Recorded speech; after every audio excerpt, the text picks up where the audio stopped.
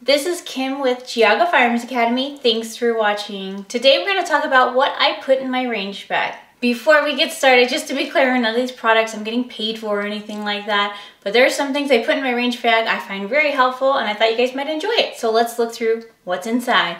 Let's first off talk about the bag itself. I've tried different bags and some even like really higher end ones. And at the end of the day, I really like this Smith & Wesson one. It wasn't like the cheapest bag you're gonna get, but so far Neil has a larger version and I have this one and they've held up and we are pretty hard on our gear. We go through a lot of different temperatures. There's a lot of dirt and dust and we're throwing around in the side-by-side to the truck and back and forth. And they've held up really well so far. The other thing you're gonna notice is I have my trauma kit on the outside. I like it to be a bright color that's easy to spot. So if I tell someone, go give me that red bag, they can get it really easily. They can even just rip it right off. There's an attachment, but it rips right off if they need it. And I have a boo-boo bag inside for like bandages and little things like that. But this is like my go-to trauma kit. Inside the bag, I have duct tape, because you always need tape. You never know, you can use it for anything. I have eyes in both clear and shaded, depending on the lighting. I have my range finder, so like if I'm out at an outdoor range. I also have, of course, my ammo in here. And I usually keep an extra pair of ears. I really like these Walker razors. I have the ones with the gel insert, so they're really comfortable. And what's awesome about them, if you don't know, is that they can actually amplify sound. And then when it gets to a point where it's too high and it's unsafe, it brings it down. Some of the cheaper ones, they like cut in and out, but these ones keep the sound consistent. So you're able to talk to people, especially when I'm trying to do like a private lesson. There could be other people shooting around us and I can still talk to them and instruct them and they can hear me. Definitely worth buying some electronic hearing protection, and these are actually at a decent price, so I really like those, the Walker razors. I also have my mag loader. These are awesome. This one's from, what's this one from? Maglula. We'll put it up to the screen so you can see. I really like this one a lot. I'll show you how it works here in just a moment. It's a little awkward to use at first, and once you get a hold of it, man, you're fast. You just squeeze as you press down and you are able to insert a round and you insert the next round. Especially with new students who haven't quite gotten used to loading a magazine, it really can save your fingers. And I have a pink one so the boys don't steal it, because I often will have people borrow this during our defensive pistol classes and I know that they'll return it because it's pink, they won't think it's theirs. I also have my shooting gloves in here. These ones are from LA Police Gear. I also have some cheaper ones I just picked up from a outdoor shop.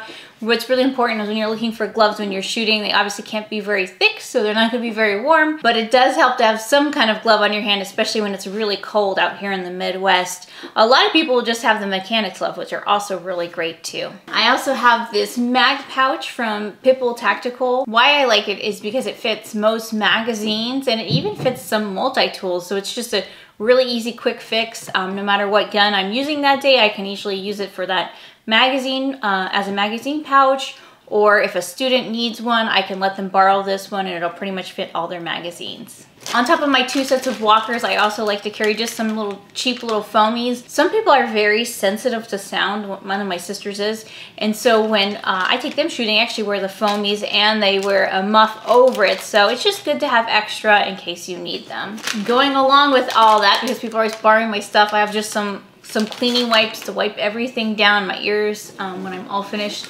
letting people use them, or if anything gets dirty. Another really convenient thing are these little circle sticker target things you can stick on paper or cardboard. It helps you not have to use so many paper targets, so you can just place them up there and they usually turn like a fluorescent color as you shoot, so it's really easy to see if you hit or miss. Since I'm also doing a lot of instructing and lessons, I like to bring along my orange gun so I can show people things really easily. I also have Sharpies in here, so I can mark the targets and label them, and also I'll sometimes make a mark on someone's hand so that they can remember their grip. So those are always convenient.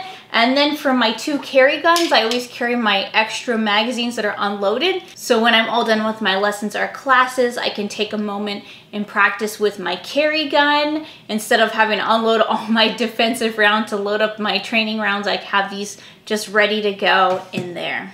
In the front pocket here, I have my staple gun. And this pocket, I have some extra staples. I also have some boo-boo stuff, so I have little band-aids in case someone gets a little cut or something simple like that. Even though we're at a live range, I also bring some snap caps so we can do some different drills, or if I want to check to see if they have some anticipation, I bring those along. I have some extra batteries for my hearing protection. The other thing I don't have in the bag because it's with Neil is my shot timer, so I have extra batteries for that in here. It also depends on the time of year, so during the winter time I often have those hot hands in here, an extra pair of gloves. During the summer I have, you know, some patches to keep bugs away and just different things depending on the season there. This is my other thing I carry around with me, and that's this box here. Inside, I just have some random stuff, and sometimes I just keep this in the car. I won't even bring it out with me, but I have a towel in case I need to do any cleaning. I have a multi-tool. I have some lead off, so when I'm all done, I can clean my hands. And then I have some different gun oils and cleaners in here in case I need to do some quick cleanup. And your range bag is going to be totally different than my range bag because it just depends on the type of range you're training at and your needs, if you're just going by yourself or if you're also a fellow trainer. But I definitely recommend, especially if you're a newer shooter, get some electronic hearing protection, get a mag loader. These are awesome to have. I'm trying to record by myself today. That was just a quick little bag dump video, but I thought you guys might like it. If you did, please give me a like, a thumbs up, a share, a comment. We always love to hear from you guys. You can find us here on Facebook. You can find us on Rumble, on Instagram, and of course Patreon. And until next time, remember, it's always better to be judged by 12 than carried by 6.